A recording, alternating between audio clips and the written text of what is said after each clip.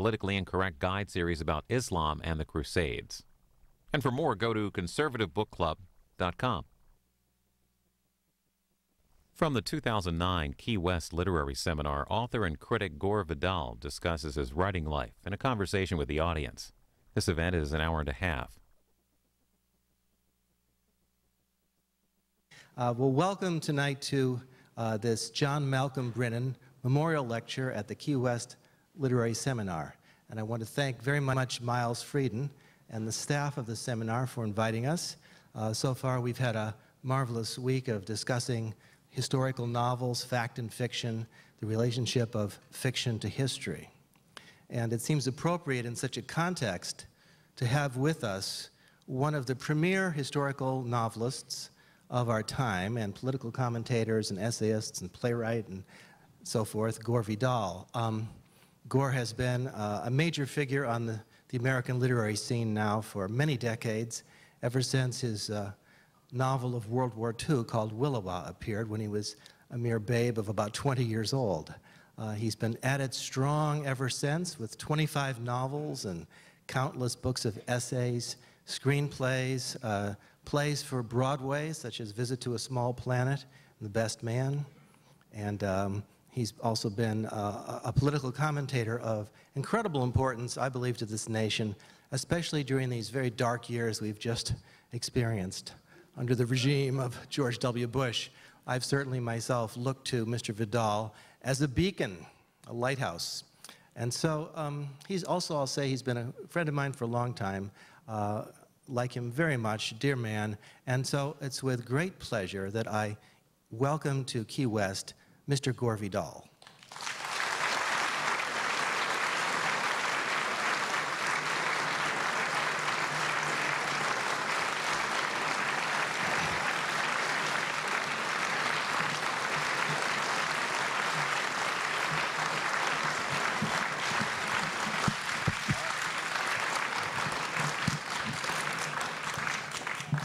Gore, there was some trouble with my microphone. Let's make sure you're being heard.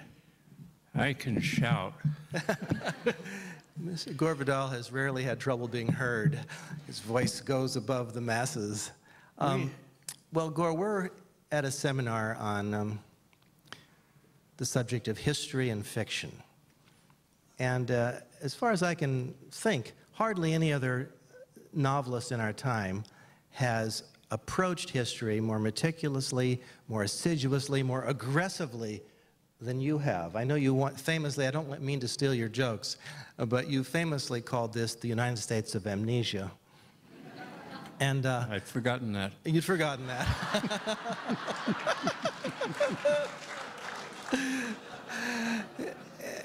And I remember you once saying to me that you were trying to teach this nation something. Would you address this business a little bit of the United States of amnesia, our lack of historical understanding, and what's gone wrong, and how, as a novelist, you've been able to respond to this crisis? Well, we have the worst educational system of any major government on earth. Mm-hmm. And until you have better teachers, better textbooks, until you take the country seriously, mm-hmm. I don't know that there's much to be done about it. Every politician says, oh, I want to be known as the education president, even the one about to go home. And the only education we ever got out of him, was don't do that again. That was a cautionary tale. There's a wonderful book, by the way, I'm reading called Family of Secrets by, what's his name again? Gosh, what is that guy? Russ Baker. Russ Baker.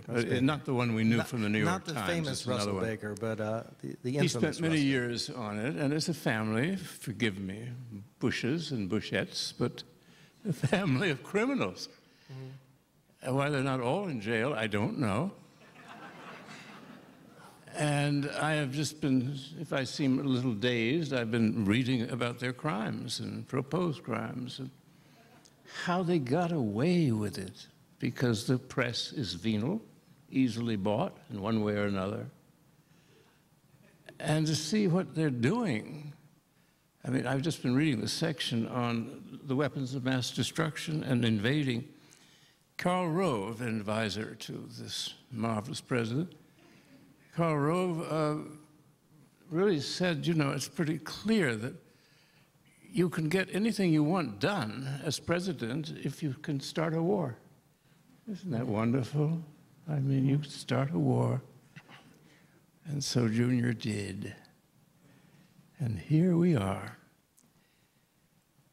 You'd have to say, Gore, that you anticipate this whole scenario very much in your series of novels about American empire. In the Chronicles of Empire, which is a series of 7 novels, reaching back to colonial times and taking the panorama of American history up to, say, even the year 2000, we see again and again a collusion going on here between the press and the government.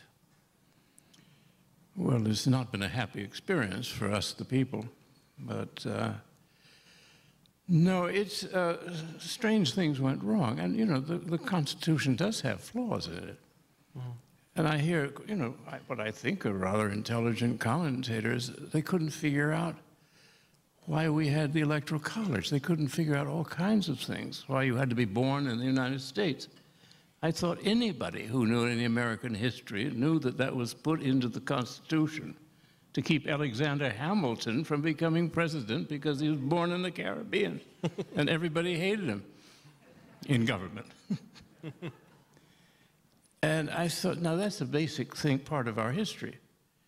And when nobody cares about it, and then suddenly, and I think in 1 week, we lost a lot of habeas corpus. We lost the thing that happened at Runnymede, Magna Carta, which was the last president England ever left us as they were heading to the east and out of here. And that was an extraordinary thing to have lost that. And that is one of the building blocks of our system.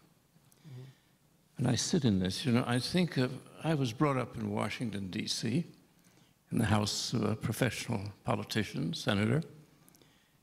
And we had a magnificent president then, Franklin Delano Roosevelt.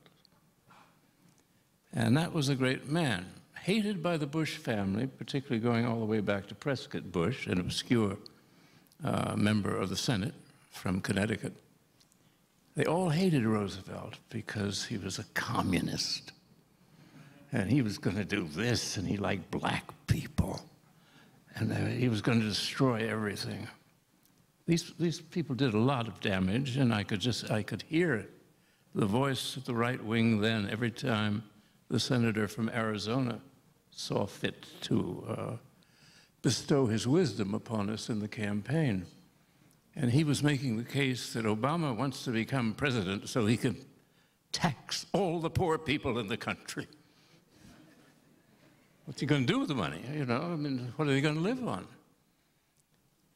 5 minutes after Obama would be out of the shot, as they say, there we would hear. There would be a spokesman for the senator from Arizona. He's going to tax and tax and spend and spend. That was 1936.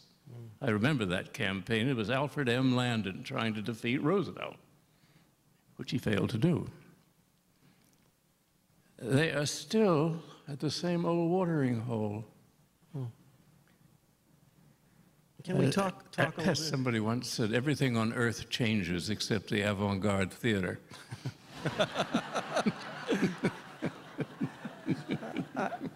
Gore, I think a lot of people here are interested in the subject of historical fiction and the use of the past as a kind of mirror, well, say, reflection of the present and a mirror of the future, as Eric Foner said earlier today. And I wonder if you could just reflect a little bit on how you came to write the American Chronicles and your, in a sense, to give us your view of history from a novelist viewpoint, how you worked. I was brought up in the engine room, you know, which is the Senate. Mm-hmm. And I acted, my grandfather was blind from the age of 10, and I used to lead him on the floor of the Senate. And I'd find a seat for myself, easier then than now. And I was about to say this. There's a funny story about Roosevelt. He was not very mechanically minded, and he had to use one of these chairs for his entire 5 terms. Didn't he get elected to 6 terms?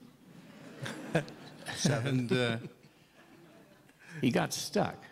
The chair wouldn't work, and he was trying to get from his office into the cabinet room, and everything broke down. So there's no Secret Service. They'd all gone to Dallas for the weekend. And he said, you know, get me out of here. And so they couldn't find it. There were no stewards around the White House who would dare move him. He was like the emperor.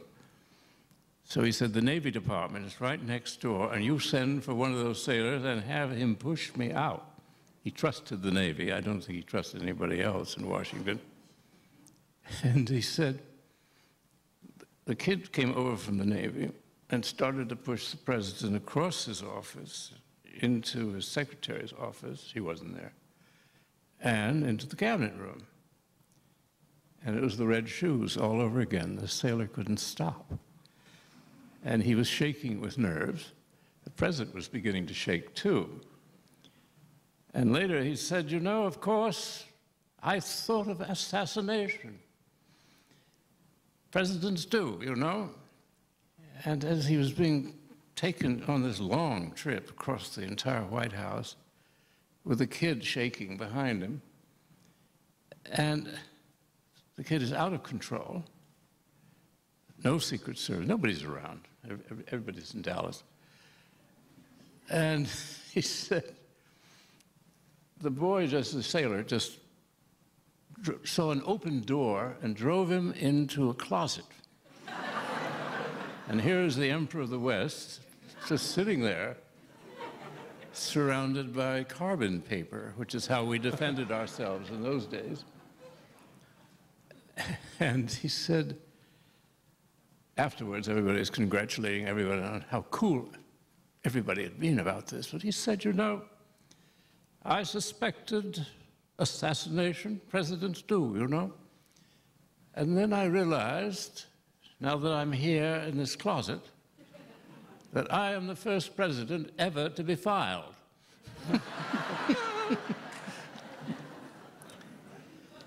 Nice sense of humor, that man. The other man, the present one, just feels all he has to do is show his face and we'll laugh. Not quite true. I always used to love it when Reagan was the president. Gore used to say he always read his speeches with a real sense of discovery. Well. And he always read his speeches looking at the floor, which is where his dialogue would be in Westerns. You don't want somebody holding a script, you know, at exciting moments when the gangsters have moved on to the ranch. So he's always looking down to see what the next words were, and he looked surprised at times. In case you haven't guessed, Gore is one of the greatest impersonators of presidents ever to come down the pike. He does a great Reagan. His Nixon is unparalleled. He wrote a play, as you know, called An Evening with Richard Nixon. Were you ever tempted to write a novel about Nixon? Well, I found with the play, An Evening with Richard Nixon, I discovered nobody wanted to spend one. I misgauged the marketplace. Earlier in the day, there was a picture of Lincoln up there, and I seem to have put another face in. But could you say something about, I always have loved your novel, Lincoln. I mean, you take Lincoln from his inauguration day right up to the assassination. And we're now coming on the 200th anniversary of his birth. I wonder, have your thoughts on Lincoln shifted over the years? No, I like thinking about him and contrasting him to the horrible time we've been going through, which I don't think he would have believed it could have happened like this. And there are a lot of new books about him. The best has always been Herbert Donnell, who used to be the head of American history at Harvard. And he was the best Lincoln scholar of my time, and I borrowed from him quite freely. as Doris Stearns borrows from me. Wasn't that a brilliant notion that he put all of his rivals in the White House? I wrote a huge book all about that. And Doris just took it, you know. It just seemed, she was like a magpie. So flattery when it comes, you must accept, no matter the bearer's thought.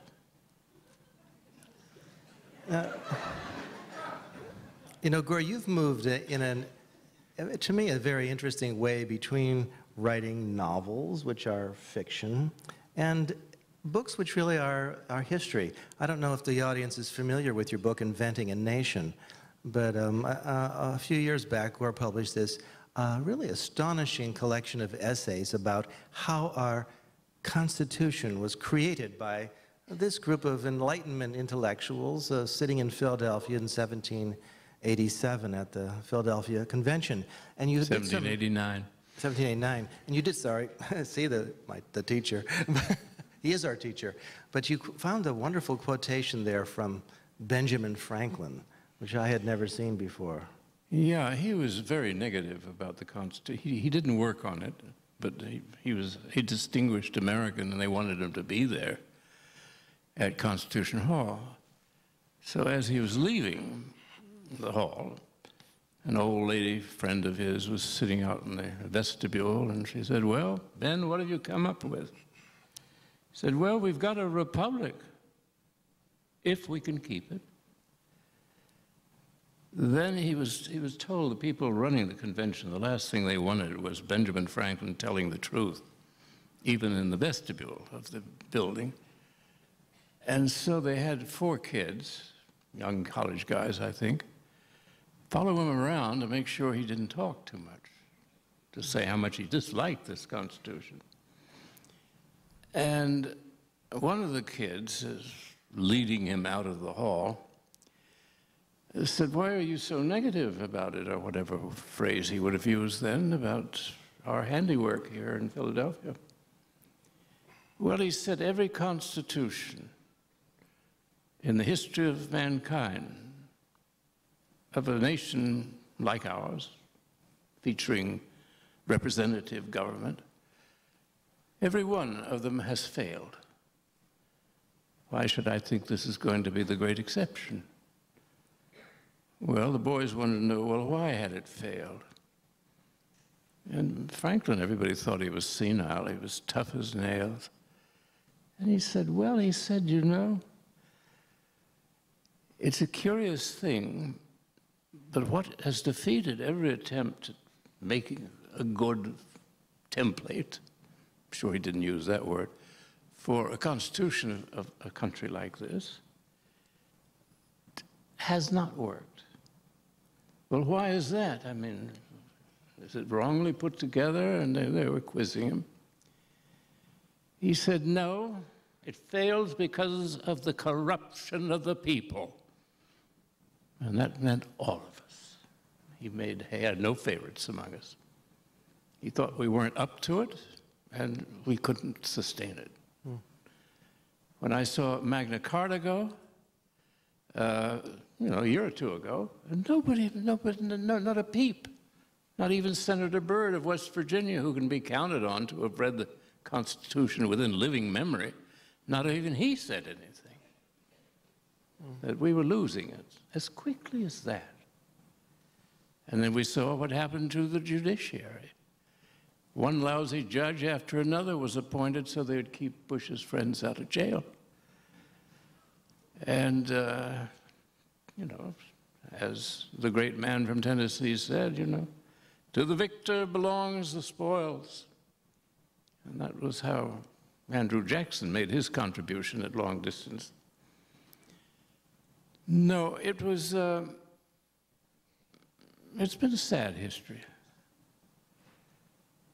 And what is really sad, we have no media that we can trust.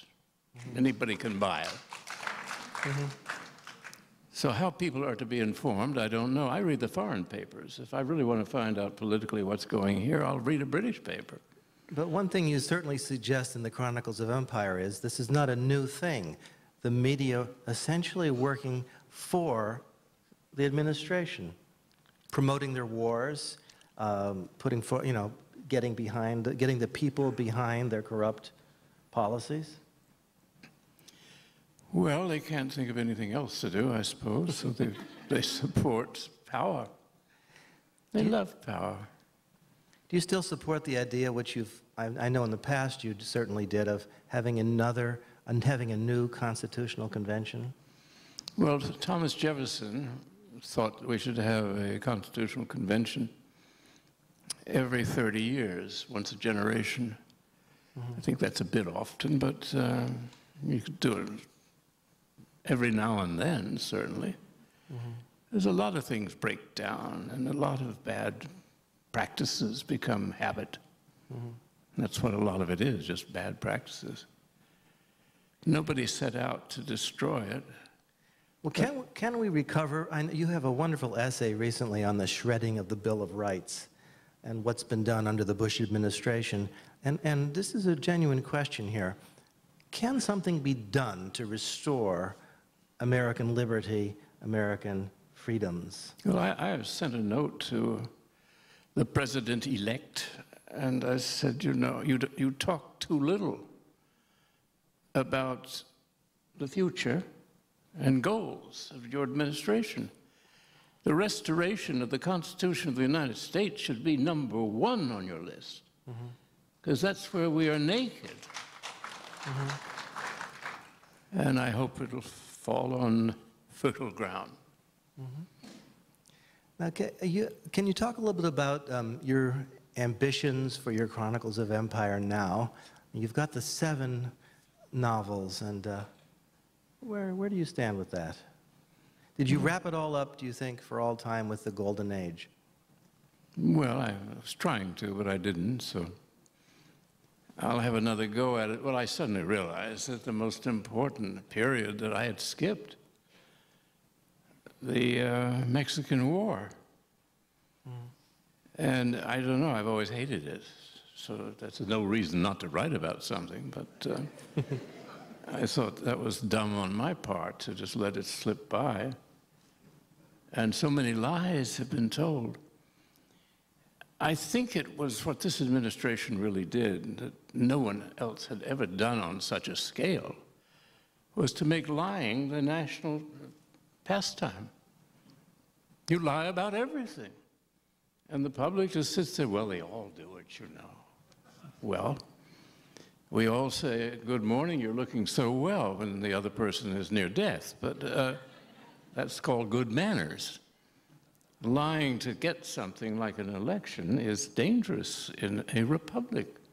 And that's what Mr. Franklin meant when he talked about the corruption of the people. The people are too little grounded, they're too little educated. You can't tell them anything. They don't want to know anything. I used to be a working politician in upstate New York, and I used to go around to parent-teacher groups and so on, and I had one question when I felt things were getting too dull.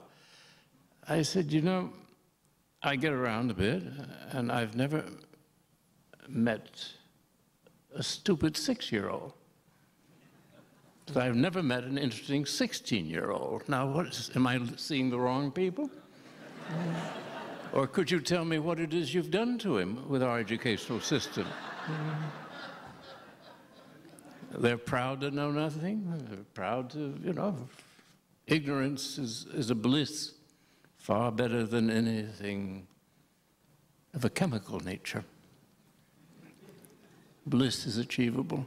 Can something, do you think, really be done in the American schools to improve the teaching of history in a way that people won't be so gullible, so susceptible to the corruptions of the media? Well, where would you find the teachers? I mean, you've got to have people who are pretty well-rounded and who know a lot. I heard that Eric Foner today was asked a question by a journalist, and who had come away with this message. Mr. Foner is one of this country's few great historians, contemporary historians. And Foner, they said, well, I just heard you say, Professor, that history is up for grabs, thinking that anybody can write anything and get away with it. Well, Foner was not saying that. And he said, when was it first up for grabs? And Foner said, well, you better read Thucydides. Last thing a journalist ever wants to read, you know. You may remember one thing from the past.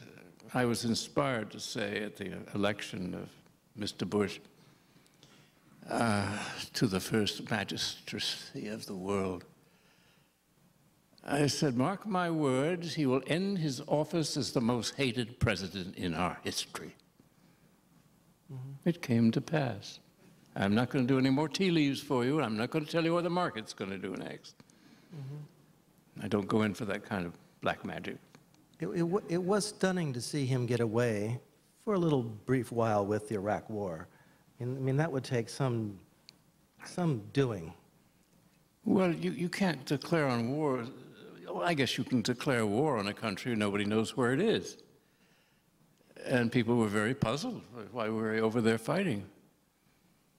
I spent 3 years in World War II in the Pacific. And it was, I remember thinking in 1945 when the Germans folded and the Japanese folded, I remember thinking, well, you know, this is going to be nice.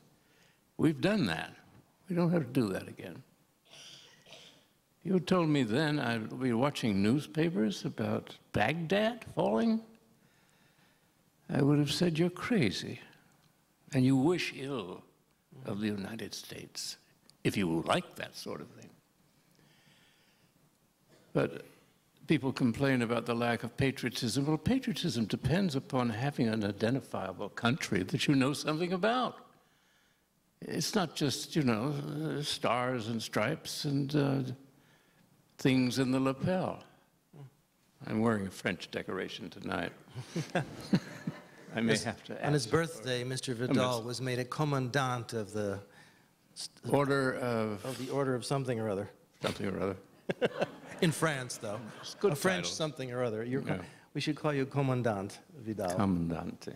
I would be remiss if I didn't ask you something about your work in Roman history. I've always loved your novel, Julian. And I wonder if you could talk just, before we open this up to the audience, and I'm hoping there'll be a lot of questions for you in a moment, could you say a little something about how you came to write that book? Which one? Julian. Oh. I don't like monotheism. It was a much better world, the Greek and Roman world, which was polyperverse when it came to gods. It was also the world of philosophy, which is even better. It was thoughts, systems, ethics. I thought the world was a better place in the 3rd, 4th, 5th centuries. When monotheism grabbed us by the throat, only one God, only one king, only one factory, only one wage for all. Wow, the damage that was done from that moment on is still with us. And out of that came all the wars. There can only be one leader of the world. There can only be one religion. In the English Civil War of the 17th century, both sides, the Roundheads and the Cavaliers, went into battle. I'm sure many of you have ancestors, as I do, who were in that war. They went into battle shouting, "Kill for Jesus!" That's a great Christian thought, isn't it? And you went to Rome to research Julian, is that it? I went to Rome to research it, and then I started researching everything inside. And my final work in that field was something called creation. One man, had he lived to be 75, could have known Socrates, the Buddha, Confucius, Zoroaster. Unlikely, but he could have. Covers the right periods. So I invented such a character. Very happy with him, too. And it's kind of interesting. It's a crash course in comparative religion, which is I think, rather useful now that we're the greatest nation the world has ever seen. Just look around. People flock from all over to live here, to enjoy our educational and medical prowess. Aren't we lucky? Well, I wonder if we can, I'm sure we have a crowd of people here who have lots of questions for Mr. Vidal, and we've got microphones, people with microphones on both sides, left and right. So let's, if we can, begin with the questions. Make sure to keep your question pithy, clear, and witty. I am one of your great admirers. Thank you. One that you would not like, because I'm a conservative Republican who never voted for Bush. But what I can't understand... Well, I like you for that. I think you're really great. But what I can't understand in reading your essays is how you can fail to see that the enormities, the constitutional, unconstitutional enormities committed by Lincoln and Roosevelt are even grosser than those of Bush. And how you can feel that Roosevelt was a great man when he was one of the critical persons in creating the You drive. sound like a Republican back from 1936. We passed all that. We moved on. He gave us a world empire. He is our Augustus. I don't feel in any need for an Augustus. I thought we were better off without one. The right wing, to which I assume you pledged allegiance, the right wing quite likes the empire as long as we're on top of the world, racially, religiously. And the mess we've made. Well, Gore is pretty fierce about Roosevelt, by the way, in the Golden Age. He's got some very interesting ideas in there about how Roosevelt really brought on or anticipated. Well, he goaded Japan into attacking us at Pearl Harbor. That is quite true. It was known to everybody in the services in those days. And I had a cousin of my grandfather who was admiral of the fleet at Pearl Harbor, which Roosevelt had ordered to Pearl Harbor instead of letting it go back for a winter berthing in San Diego. And that's how we lost that fleet. No, but there are a lot of things wrong with him. But he got us out of a depression, didn't he? He made the country matter in the world, which it did not before, and it does not matter now. Interesting. No, well, let's move on to another question. Before war breaks out in this room, I sense a rumbling. Right over here, was there one? Hi, Gore. Since we're in Key West, I was hoping you could speak about your friendship with Tennessee Williams, and in particular, I believe I read that you were working on an unfinished play of his that he was working on when he died. Could you speak about that? Yeah, well, his estate asked me would I prepare for, for Broadway. His last play, which is in quite good shape, it's a fascinating play, a bit like Camino Real. And I was looking forward to doing it, but we had something like 100 producers, all of them lawyers working for the estate. Isn't that extraordinary? And they've been no use, so it may never get done because the little money people get in there and they grab piece after piece. And I wish them ill.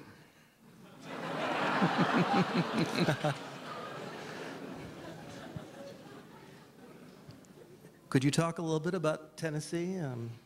Say something about him here in Key West? The Glorious Bird is what I called him because he always had a town called Glorious Something in one of his plays, and then the image of the bird is all over his writing.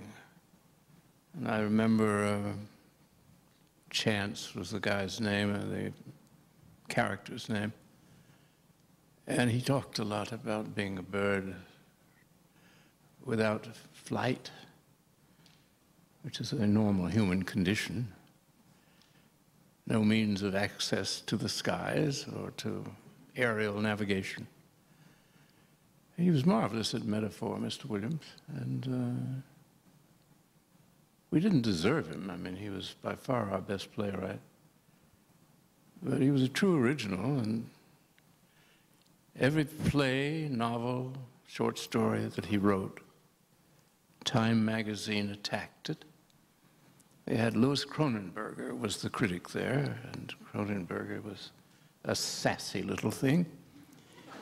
And Kronenberger said, his mind is a fetid swamp.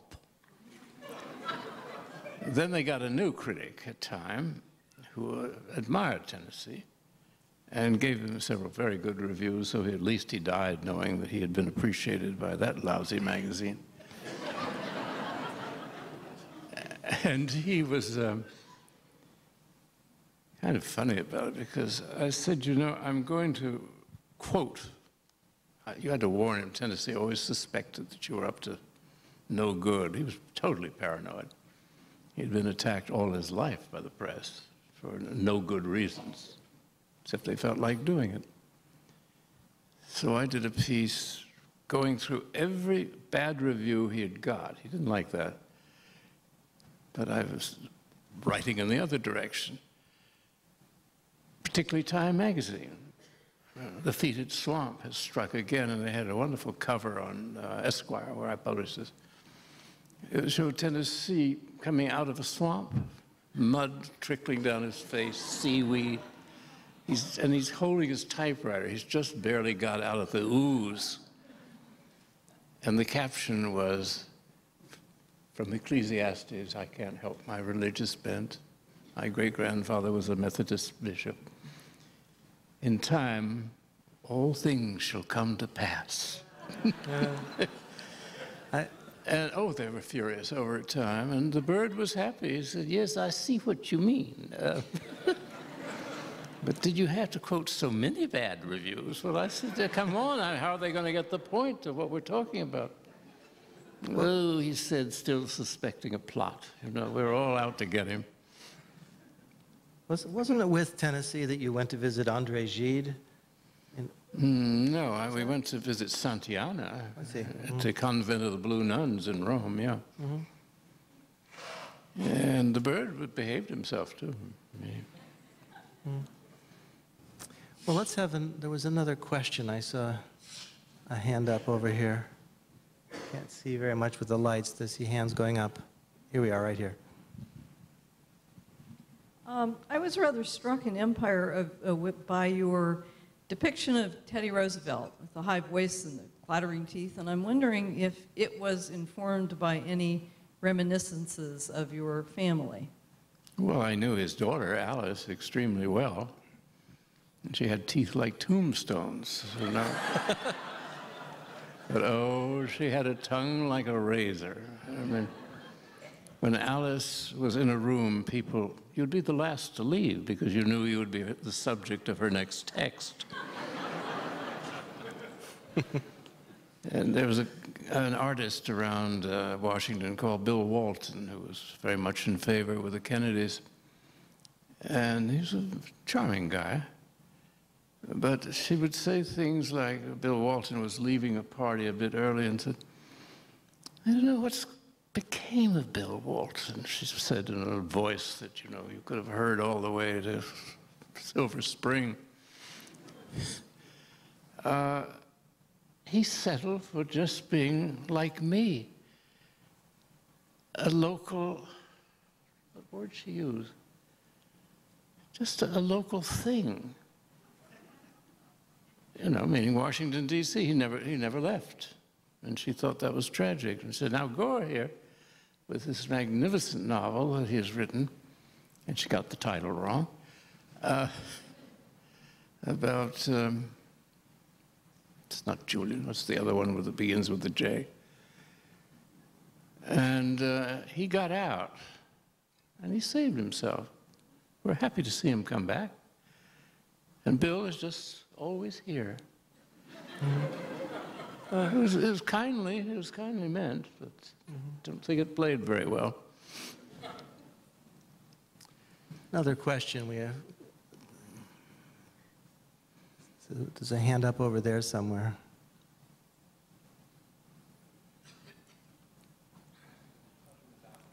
Yeah, is there a microphone in the balcony right there?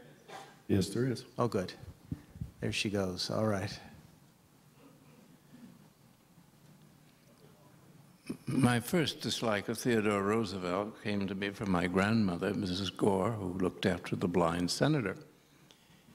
And she'd been taking a walk, and the Gores lived in Rock Creek Park, right by the ford. And she was taking a walk with another lady friend down by the creek, or the branch, as we also called it. And she was suddenly, out of the woods of Rock Creek, comes this crashing sound. It's Theodore Roosevelt, astride a horse. And he's heading straight for them.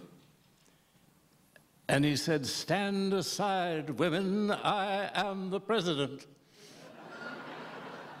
She never forgave that. He dared call them women. They were ladies. Okay, the question up there. Yeah, okay. You talked a lot about government. What do you think about Madoff and the economy? Well, he's a great hero, naturally. Just do a riff on him. A lot of dreadful people were caught. I think probably a lot of nice people were caught by him. But Mort Zuckerman, you know, he sort of deserved to be caught by somebody like Madoff.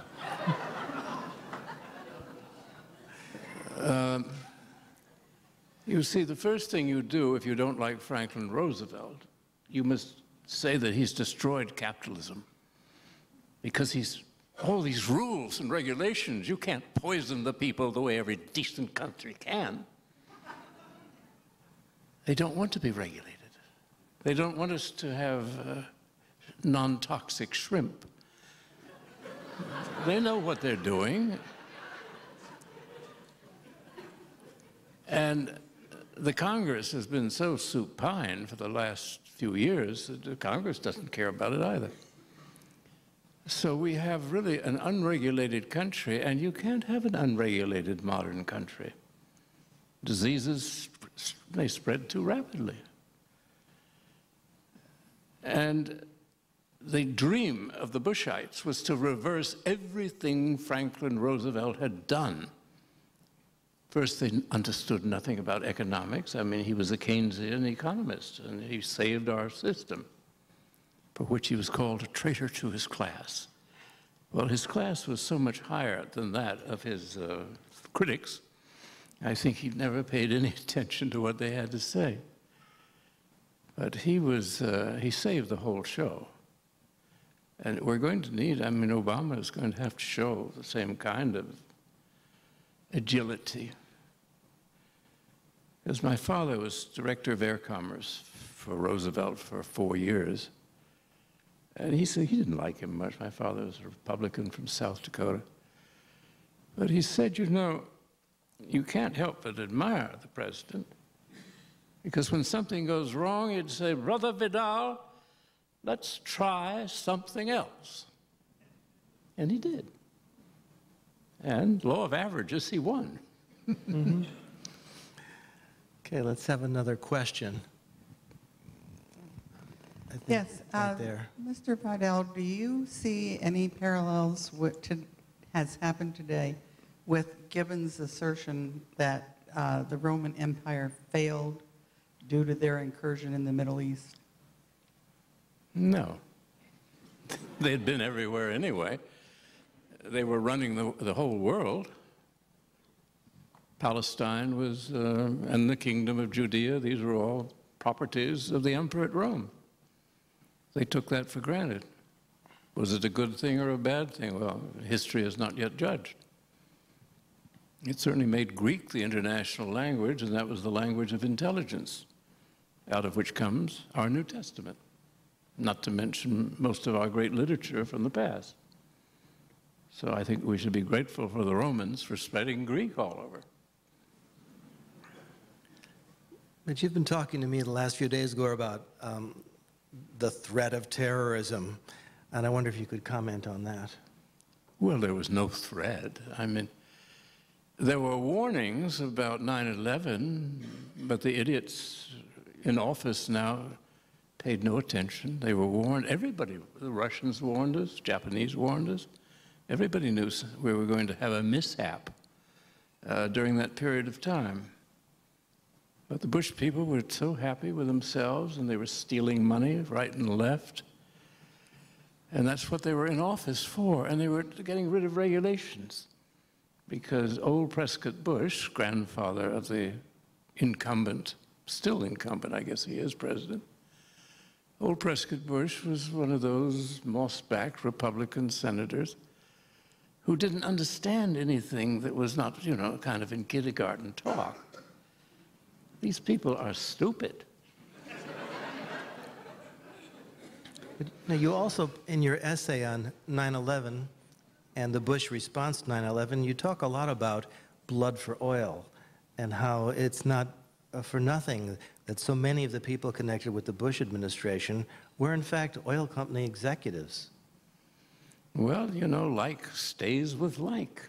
Mm-hmm. You've got to read this book. It's absolutely wonderful. The family of, what's it called again? Family of, what did I say his name was? Family of Secrets, yes. It's because I did my own title for Family of Liars. They lie about everything, even when it's inconvenient, they tell a lie. No, it's a fascinating amount of work, and you won't believe what they got away with. Mm-hmm. And it goes back to Prescott Bush, who was dealing with the Nazis. I can remember that, when he was still in the Senate from Connecticut.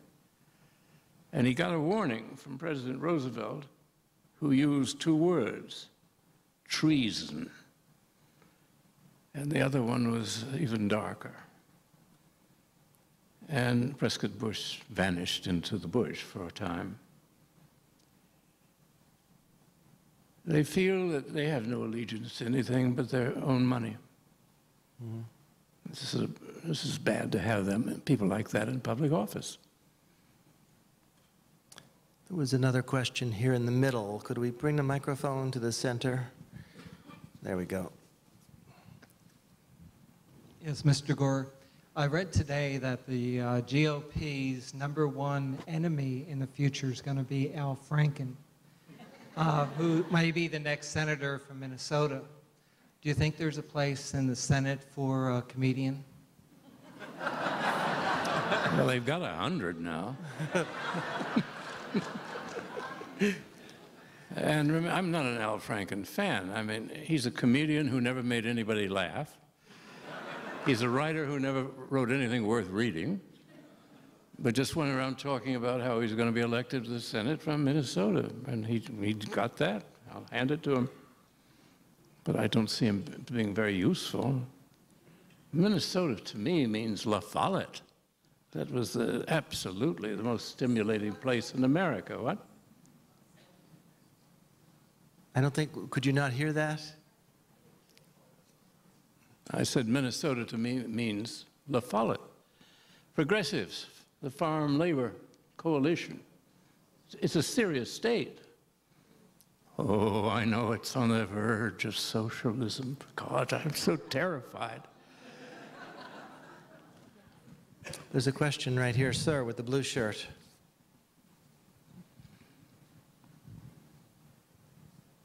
You find it in your heart to miss Norman Mailer? I was very fond of Norman Mailer. I can't say I was terribly fond of his writing, but no, we were friends for 100 years, it seems. I was published first in '46, and I think he was published first in '48. So we're that close as contemporaries. There's a nice picture, if you like pictures, of Mailer, Vonnegut, and me in Vanity Fair. There's a good journalist there called Walcott, James Walcott.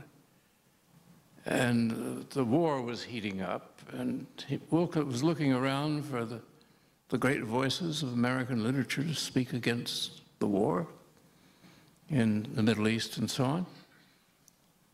And finally he came and says, the only three voices from literature that we've heard are Vonnegut, Mailer, and Vidal, three octogenarians who served actually in the war. the Second World War. So get the picture. You'll get the picture.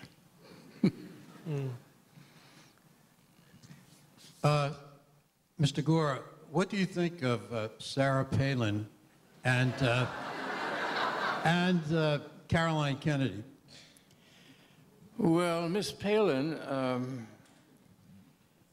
that horrible speech of hers, I'm going to tell you, you know, you got to know. She is, I knew that there was something came to mind reading her quoted dialogue. It's so quaint. It's the way she thinks lower class Americans speak. Well, they all sound like Oxford graduates to me compared to how she sounds. And she's got everything wrong.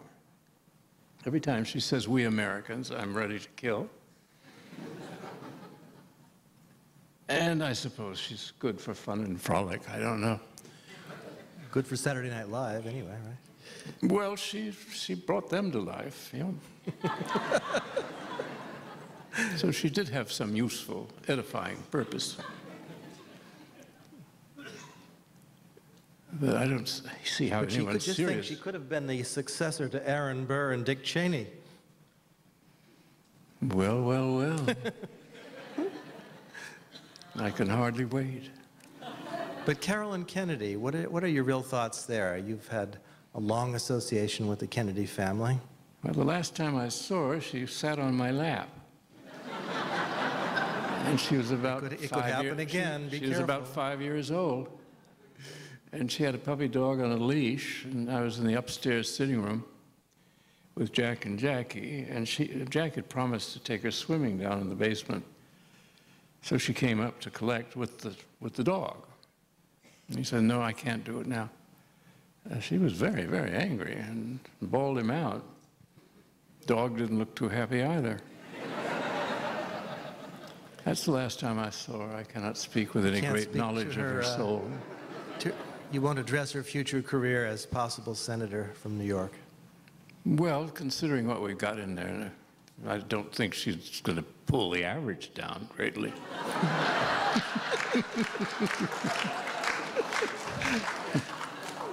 There was another hand up over there somewhere. Question. Here we go. It's in the middle, right here. Someone with a woman with a white jacket. One of the questions I wanted to ask you was more about Amelia Earhart and Nancy Love and some of the people your father was in touch with in his leadership in aviation.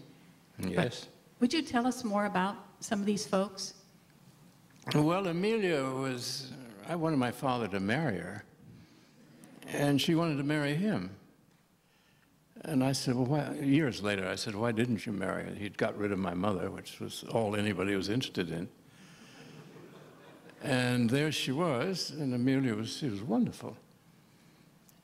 She didn't like football any more than I did, but he would take us off to the Army-Navy game up at West Point. And she was a good poet, and she would have a handbag filled with poems that she had written. So she and I would be reading her poetry as the game unfolded. This is not the one they play with a stick. And I was the mascot of the Army team of 1925. They lost. Amelia she was not a great flyer. This was a problem.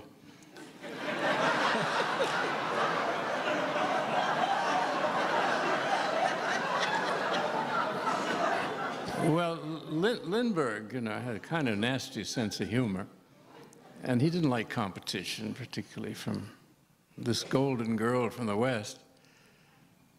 He would always announce, after she'd done a flight somewhere, "The word is, Amelia made a good landing." Shaking his head with wonder at this, What happened to her, everybody went, they're making a movie about her now with an actress called, what's she called? She has a name. and a blonde woman, looks not unlike her, but she's going to play Amelia. My father's theory, because he was in charge of the search, President Roosevelt just put him in charge, because he had left his job as Director of Air Commerce, and he took over the Pacific search for Amelia, and there was no sign of her. Well, all the nonsense that she was a spy for the United States, it was all this nonsense. It was tabloid stuff. What she was fed up.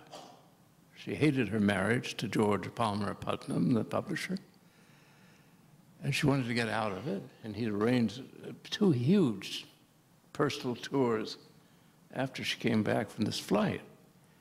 And she thought this was a bit too much, and she was having a premature change of life. And she was not feeling in the jolliest mood about the world.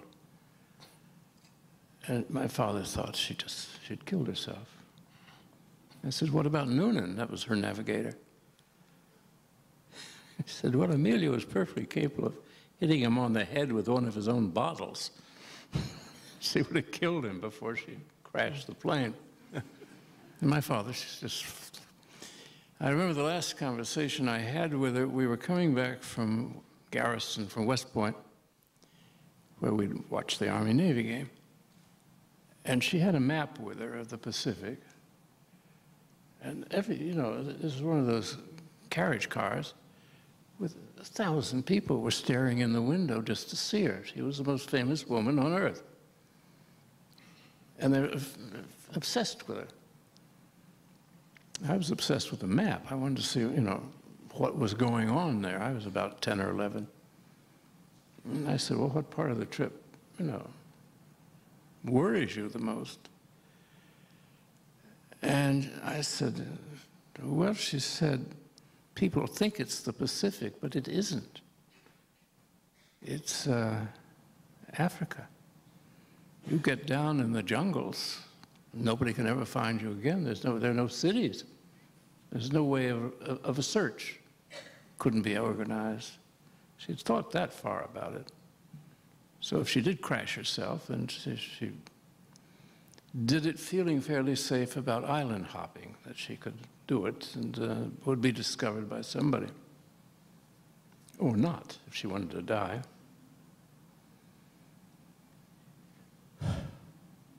We had real people then, Well, we have time, I think, for just one more brief question, and lots of hands were up. So in the middle, right there, let's end with, yes, you, right in the middle. Thus we go. If we can bring the microphone right to the center there. And this will have to be the final question because we're at the end of our time. I'm curious, since Obama is inheriting such a mess, what you think his priorities should be? Restoration of the Constitution.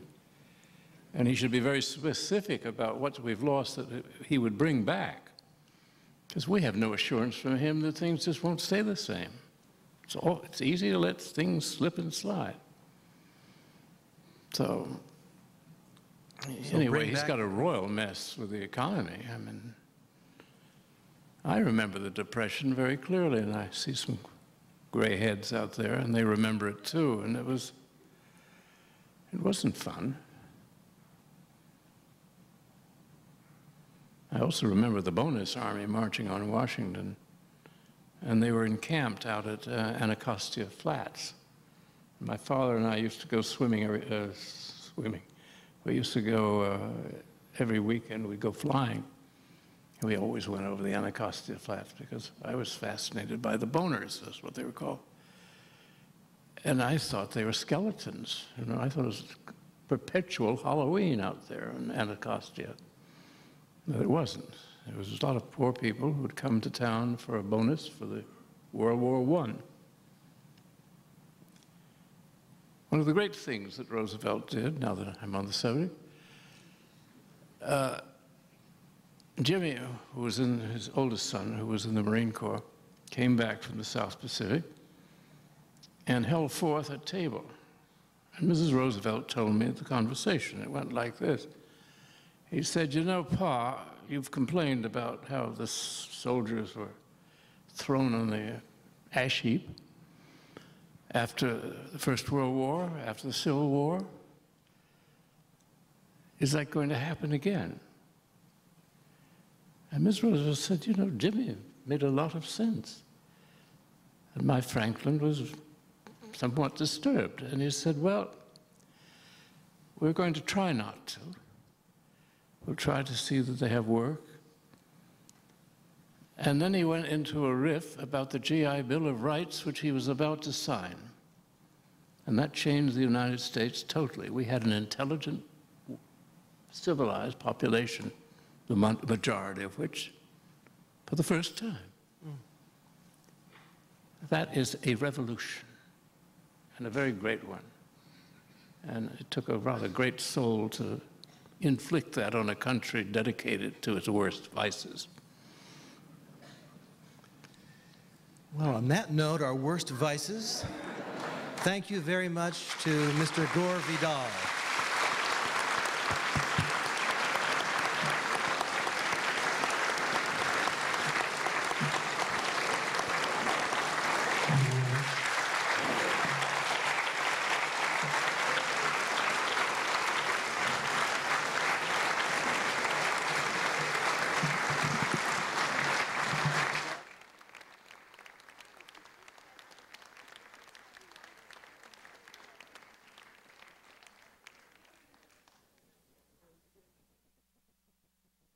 This event was part of the 2009 Key West